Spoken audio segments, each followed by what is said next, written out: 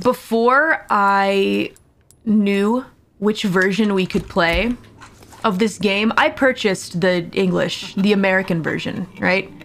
I made that purchase without knowing. Salutations, Mr. Kennedy. I made a couple accidents. Gonna gift it away or something? It was a digital copy. Additionally, so get this. When I was trying to purchase the Japanese version, I made a Japanese account and everything. Was real excited about that. And then I realized that I needed a Japanese credit card, which I do not own. I do not possess that. So I decided, okay, I do what the fuck I want. I'm going to the convenience store and I'm gonna get a prepaid card, right? So I get the prepaid card. Spend quite a hefty bit of money on the prepaid card, put it into PlayStation, attempt to use it, and it says, no, you can't.